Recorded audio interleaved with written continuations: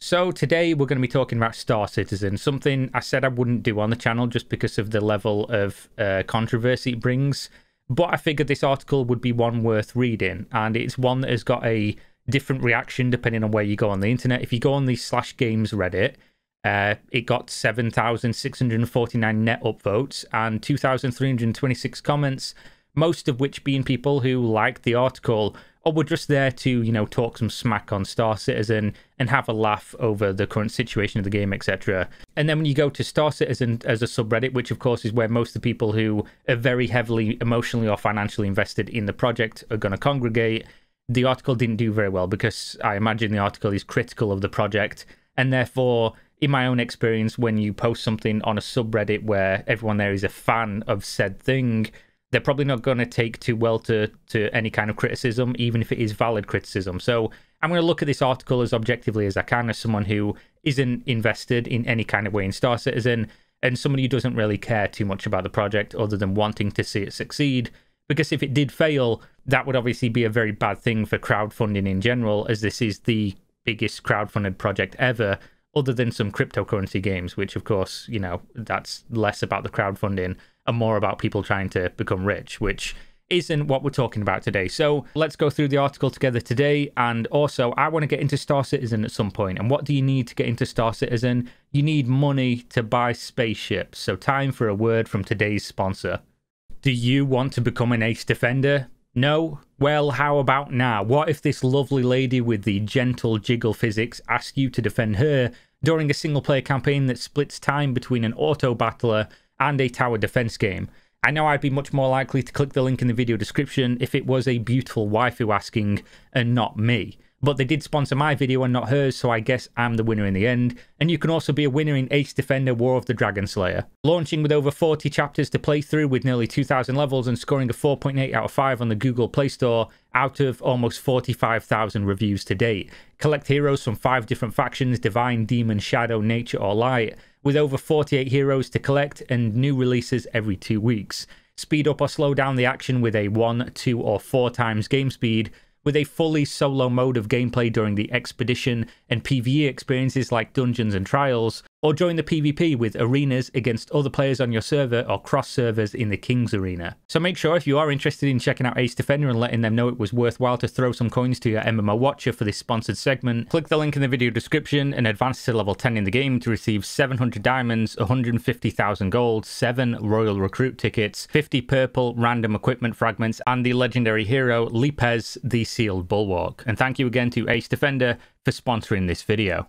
So I don't know what the actual narrative of this article is. I assume it's going to be more of a critical look and, you know, don't buy this thing. But here we go. Star Citizen, a $400+ million gaming project with no release date in sight, 2021. This article is an in-depth look at the funds Star Citizen has raised and its controversial past to present. $400+ million and 10 years of development has resulted in the alpha space game you may have heard of, Star Citizen. But should you buy it? Let's find out.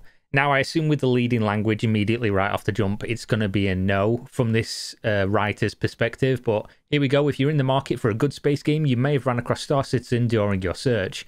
But before you hit buy on that starter package, it's a good idea to know just what you're getting into. This article will cover how much funds Star Citizen has raised, the troubled past of Star Citizen, insane ship prices and FOMO, fear of missing out practices employed by CIG, and the controversy surrounding Star Citizen and Squadron 42. So obviously I'm going to try and look at this as unbiased as possible. So if they're going to present mostly the negatives, I might as well present the positives. If you are buying into Star Citizen, there's a community of tens of thousands of people who are playing what is already out in terms of the alpha and having a lot of fun doing it and saying that they're, you know, getting their money's worth. So whenever you fund anything, whether it's an early access game or a Kickstarter, if it has something already playable, then you obviously have like a middle ground of where you've put money in and you want a finished product, but you might have already been getting your money's worth and not be worried about, you know, what happens in the future based on what you've already experienced. So there is obviously people that have paid into this that enjoy what the game currently is, and then of course hope that there's more to come in the future that would compound on their enjoyment of their initial, you know, investment, as people like to call it. So alpha after 10 years and $400+ million. If this isn't your first time hearing about Star Citizen, then you likely know a lot about its troubled history of development. Helmed by Chris Roberts, development originally started in 2011, with the Kickstarter first launching in 2012. It smashed through its funding goals, raising a total of $2.1 million. However, funding didn't stop there. They continued adding stretch goals with each funding milestone they passed, until they reached the 65 million milestone. Fast forward to today, and they've managed to raise over 380 million in crowdfunds alone, with the extra Calder's investment of 46 million that puts the total funds the project has amassed to over $400 million. It feels like forever since it's 9 years ago now that the Kickstarter came up in 2.1 million. What would have happened if they only raised 2.1 million and then nobody kept funding the game? Is always my question with stuff like this. Like, did they know that it was going to require so much? And of course, some people say that the game was different back then and the scope of the game was much smaller, and they started, increasing the scope as things went on. But would they have released the game by now? Would it have been finished, a complete vision and product that they said it was going to be in the Kickstarter, if people just gave them that 2.1 million and didn't go above and beyond to the point where we're now at over 400 million? It's a food for thought, but obviously something nobody knows. So a never-ending tale of missed deadlines and setbacks. Star Citizen's development is a long and troubled history. With development starting in 2011 and the first release date set for 2014, it's likely no one thought that it would still be in alpha state 7 years after the first missed deadline and 400+ million. Back in October of 2012, Chris Roberts did an exclusive interview for the Metani. In it, he was asked if the game could really be done given its size and scope, to which he replied, "We're already 1 year in, another 2 years puts us at 3 total, which is ideal. Any more and things will begin to get stale." So this is direct from him, and there's a backup source link here for the interview. Chris Roberts seemed confident at the time that it would only take 2 to 3 years, but 9 years since the Kickstarter on the project is still nowhere near finished. This is something that you will see in a lot of crowdfunding projects. Like, I cover them for a job, all the Kickstarter crowdfunded MMOs and things like that. They almost always say, "Oh, we increased the scope and scale of what we were doing, and that's why, we ran out of money, or it doesn't look like we've done as much as what we potentially should have been doing." And to me, it's always been a better idea to deliver the core vision of the game and then expand around that once you've got a viable product that people can buy and play and that delivers on what you promised people originally. Because after that, you do start getting into murky waters of, you made a promise that something was going to happen and then you didn't deliver on it, and then that continues to compound over and over again the more you do that and the more dates you miss, which has been Star Citizen in a nutshell, unfortunately. So Freelancer versus Star Citizen, the past repeated. Star Citizen is touted as being a spiritual successor to Freelancer. One of my friends is obsessed with this game. It's like his entire childhood. He loves it. I never played it personally. A game that was also originally planned by Chris Roberts. But not everything goes according to plan, and after being hit with delays, Microsoft bought out Digital Anvil, the studio behind Freelancer. Roberts remained as a consultant on Freelancer, but Microsoft proceeded to cut out a lot of the overambitious features while trying to adhere to Roberts' vision. It was finally released in 2003, 6 years after work had begun, and well after its intended release date. So this is obviously building on the narrative that you must have seen if you follow Star Citizen, of Chris Roberts essentially gets in charge of something and then can't finish it, he can't release it, because he keeps adding more and more and trying to, be a perfectionist and going above and beyond, trying to add as many features as he possibly can. Even back in early 2000s, people noted how long Freelancer had been taking. In an article on GameSpot, Amir Ajani notes that it's been in development longer than most every other PC game. In that same vein, Star Citizen is on track to breaking the record for the longest non-released game in active development. I figured as much. I figured that would be the case. Many backers are expecting the game to take at least 5 to 10 more years, which would surpass the development timeframe of Duke Nukem Forever. That's mad. I didn't even know Duke Nukem Forever took that long. But since it's called Duke Nukem Forever, that does make sense. In his original pitch video, Chris Roberts mentioned how 10 years ago he got burned out on making video games. Taking a look at his LinkedIn profile reveals that since January of 2001 until the creation of Cloud Imperium Games, he was not involved in the gaming industry at all. He was working as CEO of the film company Ascendant Pictures, followed by working as Chief Creative Officer for Blink Media International. Star Citizen was going to be his comeback to the gaming industry, however, as he was not just going to build a video game, but a universe, something he's always wanted to create. However, he wanted to fund it via crowdfunding. Of course, why risk other people or your own money when you could risk the public's? One of the things I like about crowdfunding is cutting out the politics and the noise of the big publisher, says Chris Roberts in the pitch video. Makes sense. While it's true that crowdfunding is a great way to fund a project, it also comes with a significant amount of risk for those who choose to back certain projects. Kickstarter projects often fail, leaving backers with little to no recourse of getting their money back. In Star Citizen's case, with no publisher oversight, he has amassed a significant amount of money and overambitious stretch goals that will likely not be in the game for years, if at all. So this, of course, immediately comes back to what I was talking about earlier. At the moment, the game is playable with bugs, of course, with the performance not being amazing, but there are a lot of people that have already got their money's worth and would be fine if it went tits up, compared to some other Kickstarter MMOs like, say, Chronicles of Valeria that never delivered on anything. But of course, Chronicles of Valeria raised $8 million, and this has raised 440. So there's a difference there in I'm sure if you gave Caspian from Chronicles of Valeria and Soulbound Studios $400 million, he probably would have delivered something as well.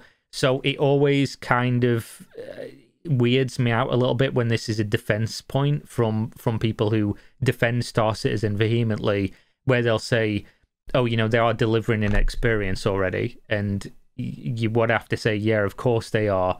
It's been a decade and $400 million, and they're spending money extremely quickly. One of the Star Citizen aficionados will have to correct me if I'm wrong, but I remember reading an article, or it might have been the financial report from Star Citizen itself, saying that they use a ton of money every year, and therefore, if I think it was something like a year, if they stopped getting crowdfunding, just one day people were just like, oh, we're not going to fund this anymore because we've lost faith.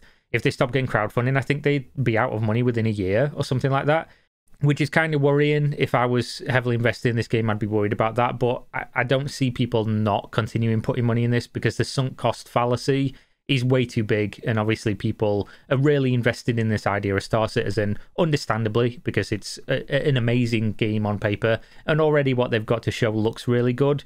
Is it worth $400 million so far? Probably not, but your mileage is going to vary on that depending on your perspective.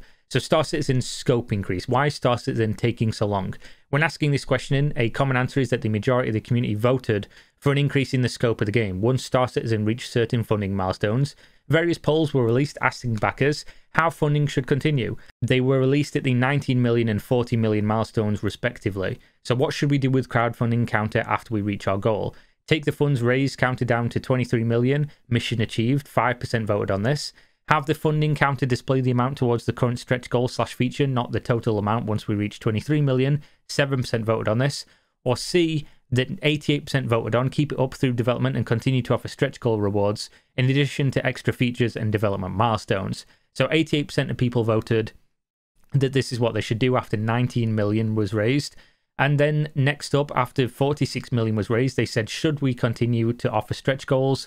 Yes, no, or no preference. Yes got 55, no got, I think that's a 26, but that wouldn't make sense. And C for no preference got 20. While the polls seem to indicate the majority of backers wanted to increase in scope as of November 19th, 2012, the year before the first poll was released, the Kickstarter had gained support from 34,397 backers, but by September 2014, Star Citizen had about 534,000 backers, 3 months after the $46 million poll was released. This means that the majority of the community did not actively vote for the increase in scope. So there's obviously a massive issue here, and I think if you look at this objectively, everyone can understand that there are actually hundreds of thousands of people here that put money into something that can have a legit grievance that this has happened. Because even if you look at the voter numbers, 55% voted yes, continue, and that means 45% voted either no preference or no. So if you took those numbers as a percentage and applied that to the whole 500,000 backers at this time, you would have hundreds of thousands of people that were like, no, we just want the game we paid you for. And then obviously you've got the majority saying yes, continue with it. But at the same time, of those people, how many people wouldn't have understood that it would be another 7 years and still be in alpha? Would they have still made that decision back then, having known that 7 years later you still wouldn't have even a remotely close to finished product? It just seems if at this point you say, I'm a fan of Star Citizen and this is wrong, you are dismissing the opinions of people who helped fund the game to get to this stage that is currently at, who had the same faith in the project and vision and wanted to be part of the same thing as you back then. Overall, I just think it's a really bad situation to be in because Star Citizen is such a divisive experience. It's such a controversial topic to talk about because you have the people who really, really love this project and are really invested in it. And then you have people that feel spurned, that feel, you know, some form of hatred or mistrust or heavy dislike for everyone involved in Star Citizen and the community. Because what you've got to imagine is when they got to the point where they were like, I just want the game I paid for, and they turned to the community and said, you know, this isn't right. I paid for this and I've not been given it. The community probably wasn't very kind to them at that point, and then people go on and harbour that grievance going forward, and it creates this situation where it's like an us versus them, and people have like a really negative energy around it.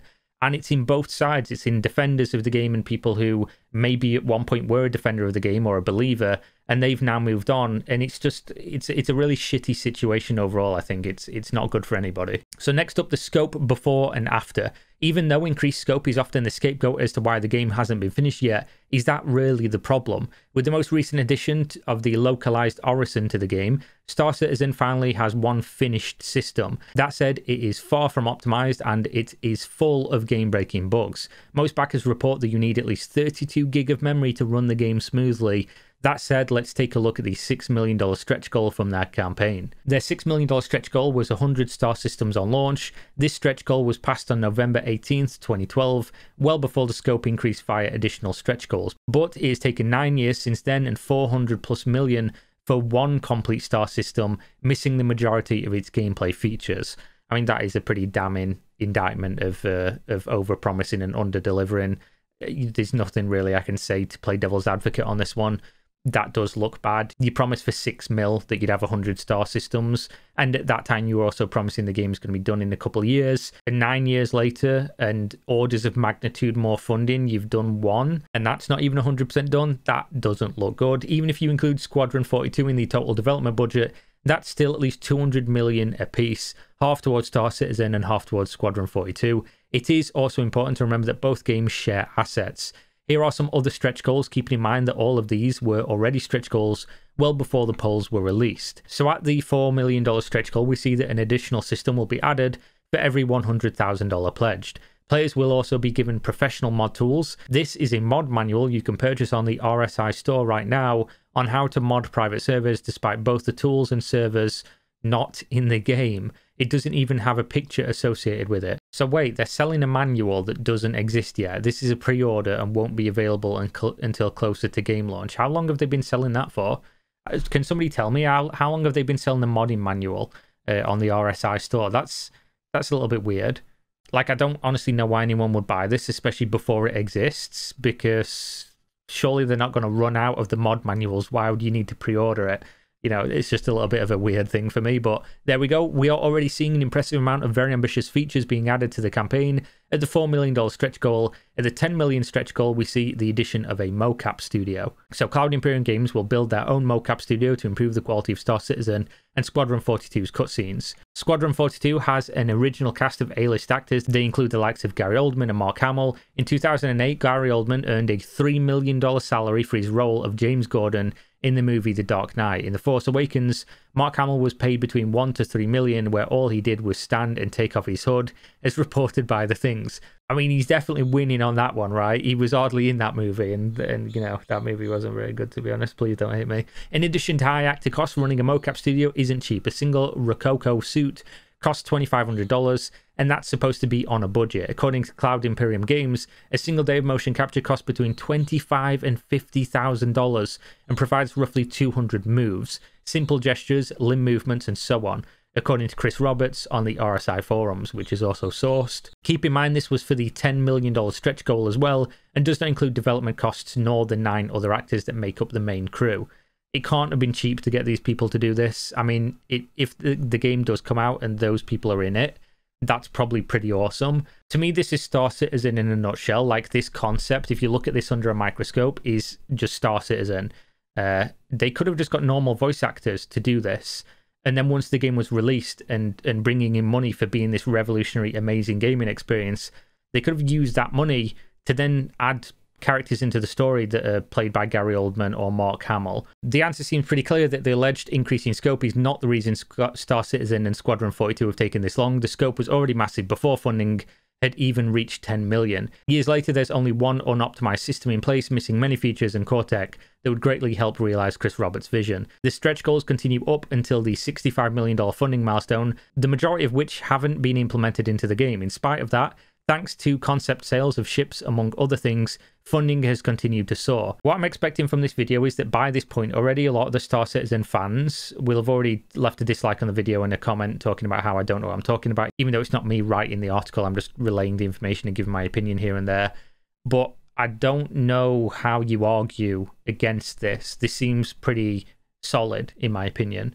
The argument, like I said earlier in the video, before we got to this point, has always been the reason Star Citizen is not out yet is because of this scope increase. But if at $10 million, they were saying, oh, it's a couple years and 10 mil and we'll have all of these things, and then $400 million later and 7 years, you only have a fraction of those things. How can it be the scope that people voted for that was on those stretch goals? Because they're long since gone already, long since funded.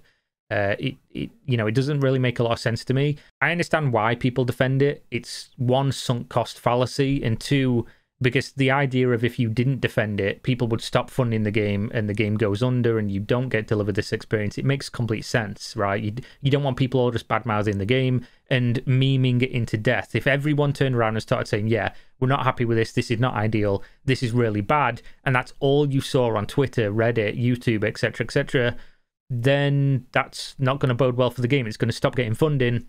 And like I said earlier, they've already scaled up to the point where they need that money to continue. So that would be ostensibly the death of the Star Citizen development, and they'd have to release as is, which is obviously not going to go very well. But at the same time, I'm interested to see when people do react to this portion of the video, what exactly is wrong here? Why was this article completely dismissed? Because it seems while he is presenting the negatives, of course he is, that's the point of the article, and I don't see where the counter is to this, to be honest. But let's continue. Ship prices and FOMO practices employed by CIG. If you thought microtransactions that nickel and dime you at every chance they get were bad, wait until you see CIG's revolutionary macrotransaction setup. In fact, it's so revolutionary that the editor being used to write this article thinks the word is misspelled. So obviously he's using macro there instead of micro, because there's nothing micro about paying a couple $1,000s for a ship, to be honest. That isn't a microtransaction. So let's take a look at CIG's insane ship prices that you can pledge, not purchase, to support development of Star Citizen. And it has, of course, come out recently that the Advertising Standards Agency has been in touch with CIG and told them, you need to make it clearer that people are buying concepts here and not an actual product, because these things don't exist. So people are paying for things, and it's not super clear that they're not actually getting it because it's not been made yet, and you know, whether things go badly or not may never get made. That's the risk you're running. I don't think that's super likely, but it's not off the table either. So the Javelin is $3,000, concept price is $2,500, so you get a $500 discount if you buy it before it comes out. Kraken Privateer is $2,000 and $2,000. The Kraken standalone price $1,650, price $1,650. The Idris P standalone price $1,500, $1,250. Idris M standalone price $1,000, concept price $1,000. As of writing this article, none of these ships are able to be spawned by players into the game. There is a mission that involves an Idris in the game, but there is no interior. Of course, all you need to do in order to play the game is pledge a $45 starter package, and many ships are purchasable with in-game credits if you're willing to grind in order to get them. That said, a lot of the ships that have been released into the game aren't able to be utilized to their full extent. For example, the Carrack, a $600 ship that is purchasable with in-game credits, is an exploration ship, but many players are still waiting for meaningful exploration gameplay. While Star Citizen does have some gameplay loops implemented, they are primary bare-bones versions of what they are supposed to be. A recent thread on the Star Citizen subreddit asked what gameplay loops backers would want if it could be 100% completed. Many backers asked for exploration, others wanted trading and mining, some added they just didn't want certain bugs / desync in the game. The most desired, fully completed feature backers wanted was trading, followed by the other category, which includes racing, piracy and exploration. Based on the responses from that thread, it's safe to say a significant portion of those who voted other, third place goes to salvage, a feature that has been constantly pushed back on the roadmap. With only one system in the game and many gameplay features missing, the majority of ships are empty shells of what they could be. However, CIG continues to sell ships and vehicles that are not in the game as a means to continue funding development. There is even a Legatus pack you can pledge that costs an astounding total of $35,000. Okay. Yeah, that is absolutely crazy. So for more information on ship pricing, you can find a comprehensive list here. I would rather not, personally. I think that was enough for me. So now he goes into detail, standalone prices versus concept prices and FOMO, fear of missing out. You may have noticed while browsing ship prices that there are standalone prices and concept prices. In addition to those, there are war bond prices as well. Okay, what's that one? This reflects a FOMO tactic used by CIG to entice backers to buy ships at a cheaper price. Buying a ship at its concept price in most cases means you will get it cheaper than when the ship is released in the game. Though some prices remain the same, many increase in price. As you can see with the Javelin, the concept price was $2,500 while the standalone is $3,000. While it is true that you can buy a starter package at $45 price point, CIG is well known for aggressive marketing techniques. During concept sales, the company will put a limit on how many digital assets are available to pledge as a means to generate artificial scarcity. Here is an example of one of their marketing emails. So here we go, don't miss your chance to pledge for the RSI Scorpius Crusader, Hercules Starlifter, and Tumbril Nova. These ships will be leaving the pledge store on Wednesday, June 23rd, so act fast before they depart in 48 hours. The ships listed cost $220, $400, and $120 respectively. Right now, there are 162 ships in Star Citizen, with 111 of them being fly ready, though not necessarily feature complete. That's actually more ships being ready than what I thought, and I assume it's some of the bigger ones that are going to be not finished yet, which would make complete sense. But yeah, that is more than I thought was going to be complete. I thought it was going to be much, much less than that. Now, obviously, devil's advocate here, pre-ordering things has existed for a very long time, and usually if you pre-order something, you're either going to get some perks or a reduced price, right? That's very common knowledge. That exists in most industries. That being said, there is an additional element to this that makes it worse, and likely why he's bringing this up, and that is because obviously the entire game's not done. If the game was finished and you were doing a pre-order on a ship that just wasn't in the game yet, and you know everything else was done, I don't think anyone would have a problem with this. But when you combine that you're pre-ordering something that isn't in the game, that is in a game that isn't even remotely close to being done, that obviously is the additional layer that makes this worse, and likely why he's bringing it up as a point, and not because he doesn't understand the concept of pre-ordering things, giving you a reduced price, which is, like I say, it's prevalent in pretty much every industry. Star Citizen and Squadron 42's controversy. So in parallel with Star Citizen and Squadron 42's troubled development, the project has garnered a lot of controversy over the years. In 2015, Chris Roberts is quoted as saying, "By the end of this year, backers will have everything they originally pledged for, plus a lot more." That didn't happen, of course. This was supposed to include the single-player campaign, Squadron 42, along with a very early alpha of the Persistent universe by the end of the year. At bare minimum, they plan to have trading, mining, piracy, combat, as well as other core features developed by then. However, as of right now, Squadron 42 has no release date, and the most fleshed out feature in Star Citizen is arguably mining. Again, another thing that I don't really see how anyone defending this could have a counter to this. Like, what is the line of logic that people defending this are using to say, oh, that's not right, that's biased, that's too negative? I am honestly interested as well, because I don't have a dog in this race. I don't cover Star Citizen. I don't get views from Star Citizen. I'm not backing the game. I have no interest in seeing the game fail, because like I said at the beginning of the video, that is bad for everyone. If a $400+ million game just fails and vanishes, that is seismic ripples through the industry, specifically with crowdfunding. And I am an advocate for crowdfunding and for early access models. I play early access and crowdfunded games more than I do AAA games, so I have no biases against it. You know, they've not done anything to me. Chris Roberts has not came around and kicked my dog, so I have no issues with it whatsoever. Before people start calling me biased, which will probably happen, I just don't understand the logic behind how could anybody defend what has happened from then to now. Or is that straw man? Do people even defend this, or do they acknowledge this and just say it's not ideal, but I am still having faith in the project? Maybe that is the case. So where is Squadron 42? On their previous roadmap, CIG was supposed to have Squadron 42 enter beta by the end of 2020, but that changed when Q3 of that year came and went, with no indication the game had entered beta. In a response on Spectrum in October of 2020, Chris Roberts said, quote, "Squadron 42 will be done when it is done, and that it will not be released just to make a date." Understandable. In his reply, Roberts pointed out Red Dead Redemption 2, The Last of Us 2, and Cyberpunk 2077 as examples of games that had taken longer than planned.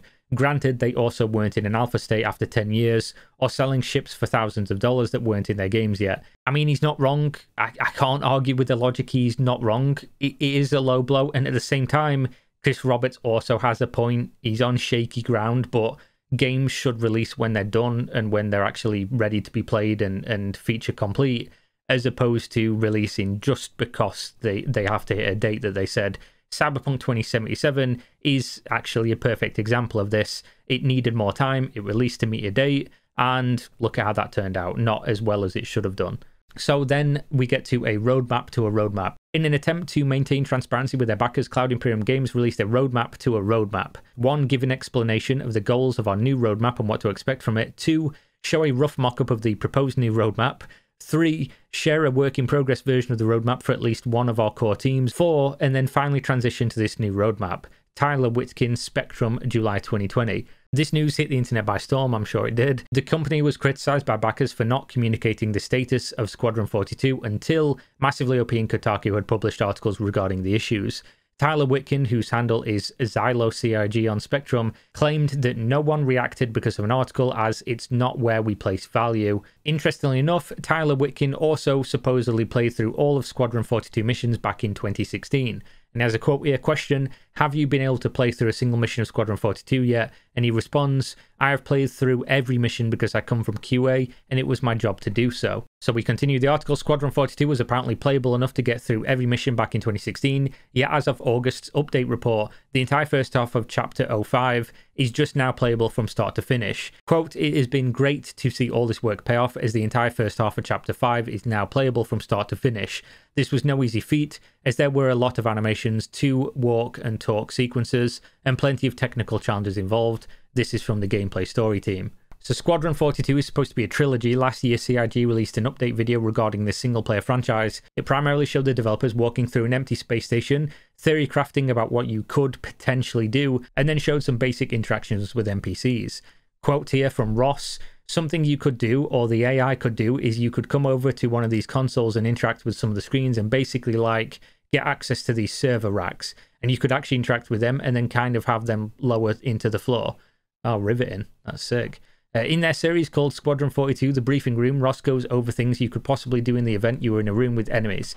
But rather than show any actual gameplay, the discussion revolves around the idea of what a player would be able to do. After 10 years and 400 plus million, it seems the long-awaited single-player game is still a long ways off, and this is just for episode 1. So he keeps hammering home this point of 10 years and $400 million repeatedly in the article, like every section is, oh, 10 years, 400 mil, 10 years, 400 mil, which again is not wrong.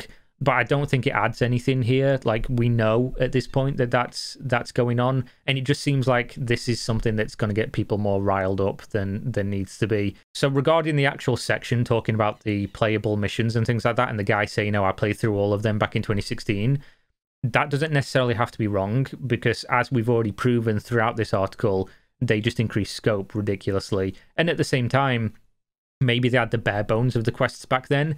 But it doesn't bode well when they say, oh, this chapter is now complete, but we can't show it to you 5 years after allegedly this guy could play through all of them. That obviously doesn't look good, but there you go. Physical products from the Kickstarter are still not delivered. Various physical products from the original Kickstarter have not been delivered to backers.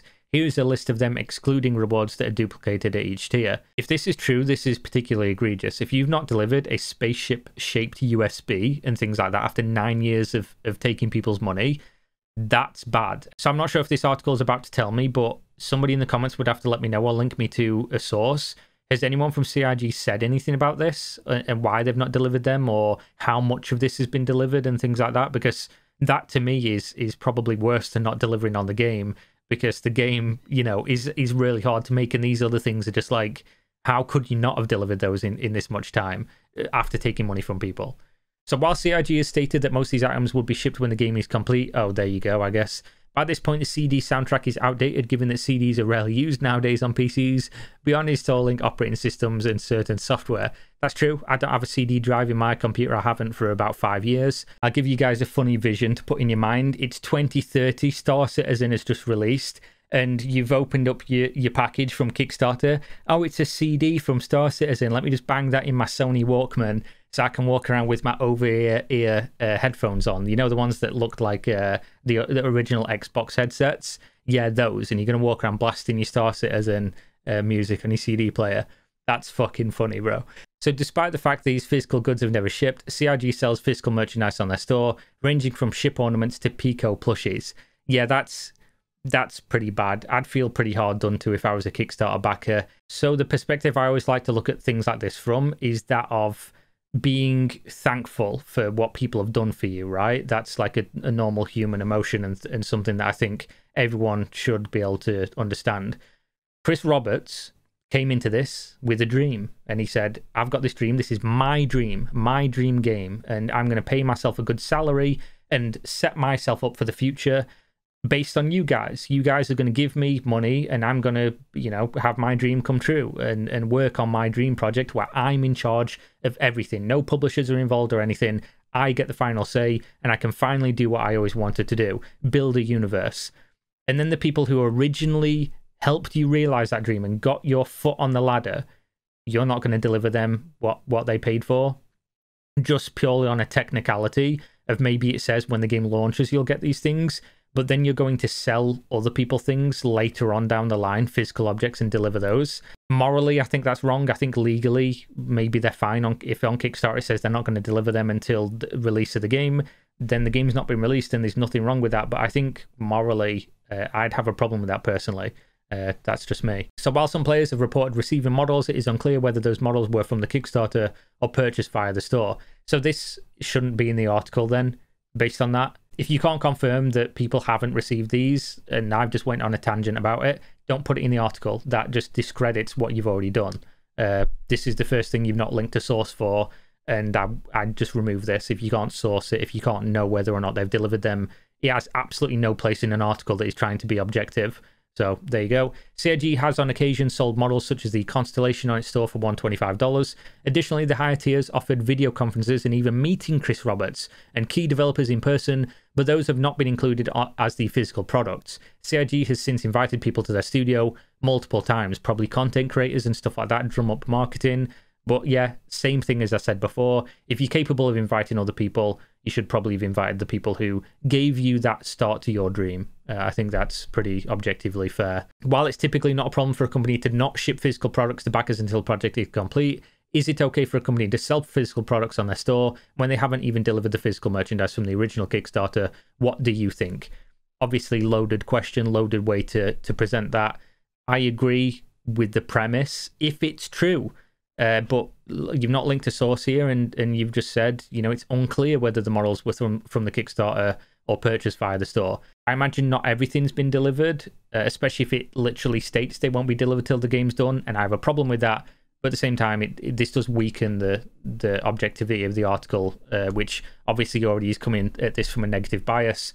So I can start to understand a little bit as to why some of the people in the Star Citizen fan base were not receptive to this. But of course, most of the things he's brought up so far are not, you know, negative for the sake of being negative. They're negative because the actual thing is ostensibly negative. The court of public opinion, the controversy surrounding Star Citizen and Squadron 42 stretches back years. CIG has been sued by both companies and players. Crytek sued CIG for copyright infringement, a case which was ultimately settled out of court, and a backer sued CIG for $4,500 refund, but lost. I'm going to have to read into that one day. While legally, the court seemed to side with Cloud Imperium Games, the court of public opinion is harder to convince. Star Citizen has been called an outright scam by many, while others often make the joke that money laundering is involved. The majority seem to think it's simply mismanagement and underestimation about how long it would take to get certain things done. But is it really a scam, mismanagement, or simple ambition? Let's be honest, at the very least, it's not money laundering. If you want a good, fairly hilarious and neutral outlook on the project, have a look at TechLinked's video, where they approach the project from both sides of the coin. However, they've said some arguably questionable things. So here is a quote on screen from Riley Murdoch. I've not watched this video, just as a disclaimer, so I'm going to have to take this at face value. Quote, some people call Star Citizen a scam, and I don't think that is accurate. Even Butcher said it's not a scam, but the fact is people have been scammed by it. Okay, we'll unpack that in a second. So article continues, how can people not be a scam, and yet people be scammed by it? You can't get scammed by something that's not a scam. Okay, we're going to have to unpack this. In this segment, Murdoch says that Star Citizen wasn't presented as an ongoing alpha project, but that it was constantly portrayed as something that was 2 years from release. He, quote, blames Chris Roberts and CIG for constantly acting like the game would be, quote, released within the next couple of years. And frankly, He's right, the game always seems to be 2 years away. It's actually become a meme at this point within the community. CIG is constantly putting the carrot in front of the horse, only to end up releasing a feature in a literal tier 0 state. This has often caused friction within the community, and as a result caused people to lose faith in the project. Okay, so let's unpack this idea of it being a scam or not a scam and people still being scammed by it. Now, the guy writing the article seems to think you cannot get scammed by something that isn't a scam. But if you look up the legal definition, and we have to assume that they are using the legal definition because they didn't give any other presentation of it, or at least the article didn't show it. If they're using the legal definition of it, a scam is, quote, making a false representation and dishonesty, knowing that the representation was or might be untrue or misleading. Now, for you to say that Star Citizen is a scam using the legal definition, you would have to be able to prove intent from Chris Roberts, which means you have to either crawl into his mind, Vulcan mind meld that motherfucker, or get him on tape saying, yeah, I knew I couldn't release the game for multiple years, and I just sold people on that idea anyway to take their money. In which case, then you have intent to scam people, to defraud people, to take money from people based on things he knew he couldn't do. But if it's just mismanagement, incompetence, and things like that, I've made this distinction and had this conversation multiple times in my own videos. You can start out completely well-intentioned and say you're going to be able to deliver these things and just not know. And therefore, you're not actually scamming people, but the result of people buying into your idea that cannot be fulfilled in the time frame that you've said and in the way that you've said, they are being scammed, but there is no intent to scam them, or at least you cannot prove that intent. If you could, you would win a court case. If you could prove that they intended to scam people, then you would win in court, but you can't because you can't prove their intent was to do that unless you have some kind of recording or, like I say, you can get inside his mind.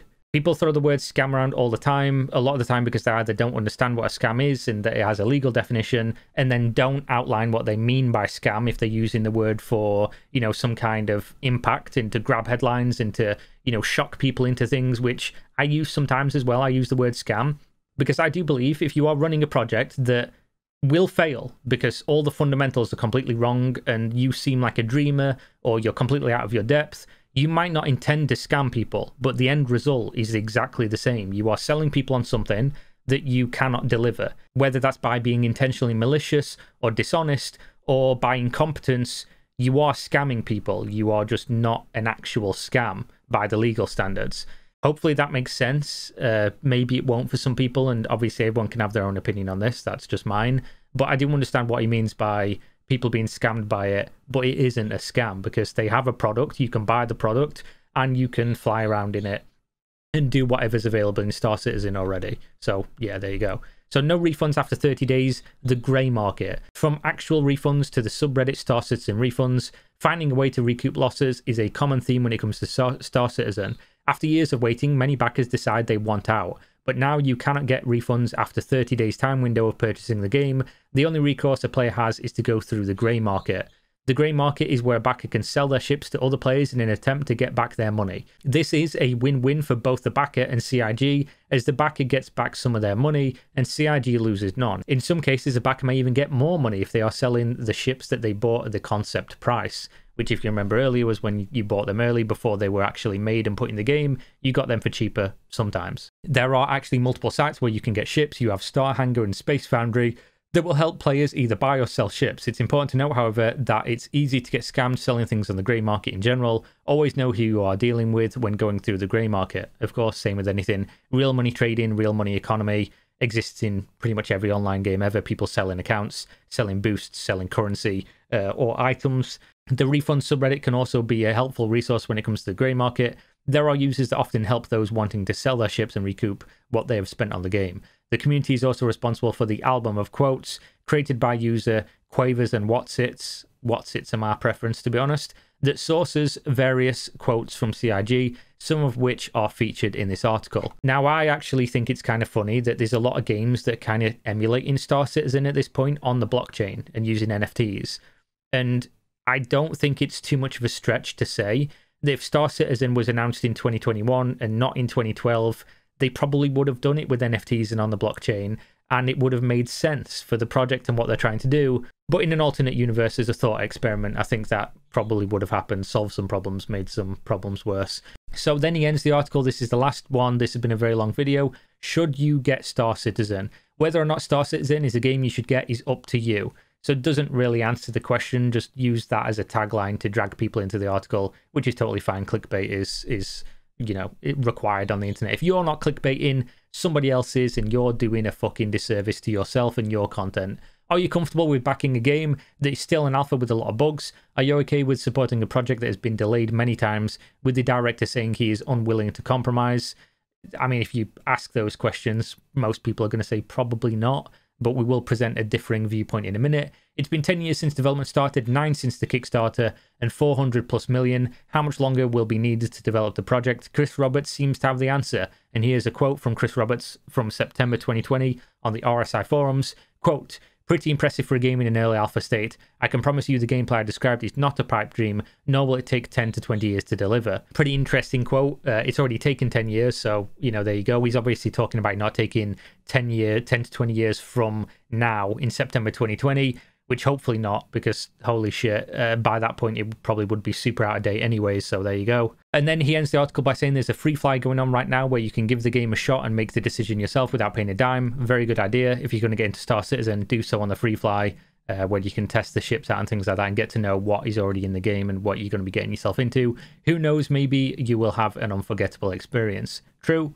Crowdfunding is basically the Wild West of gaming. It's the American dream in the virtual world, but will you find milk and honey along with streets paved with gold? With high risk comes great reward. However, just remember to use common sense and never spend more than you are willing to lose. I would say even if Star Citizen is an amazing game, so long as you can still buy the ships and they're not limited time, there's no fucking point buying them at this point. You might as well just wait until the game's finished and then buy them, unless you're buying to experience what the game is right now, in which case, go wild. And I'll end the video basically mirroring that. Obviously, his "should you get Star Citizen" is very negatively leaning, because that was the basis of the article, to present all the bad things, and it doesn't present a single good thing about the game from start to finish. I've got a lot of friends and a lot of people on my Discord server that are very invested into the idea, either emotionally, financially, or mentally, into Star Citizen, and most of them can agree it's not in an ideal state, and the game could be better, and it's not super acceptable that they're this long into development and this much over budget, and this is what they've got to show for it. But at the same time, if you're buying in like a small package and you enjoy the idea of what Star Citizen is, you can probably get more than your money's worth. Think of it like buying into early access at this point. The game might never get finished, in which case you're going to be out however much you spend. But if you look at what the game currently is, and you think that's worth my $45 or whatever to jump in, or whatever price tag you put on it as your initial, you know, investment into getting into the game, if you look at it and think it's worth it right now, you're not getting scammed, you know, you're going to get an experience which hopefully you'll enjoy. And then if you get anything else extra down the line, which you most likely will do, that's just all gravy. At least you're not one of the people who bought in 2012, and then you probably most likely would have had a more sour taste in your mouth to this point. You're getting in fresh, and maybe you can enjoy what the game has for now, which, to be fair, has come along leaps and bounds. Not as much as I would hoped it would have done for the amount of money and time, but they do have a game that looks stunning, and it has features that are pretty crazy and epic in my opinion. So there you go. This is the article. Star Citizen, a $400+ million gaming project with no release date in sight. Posted in 2021, August 19th, by Tech in Gaming, and I think it was a very good article, although obviously very negatively leaning, and that was the purpose. But there you go, I enjoyed it, hopefully you enjoyed it, and hopefully I'll see you on the next one. Appreciate you all, stay safe out there, we're out. Peace.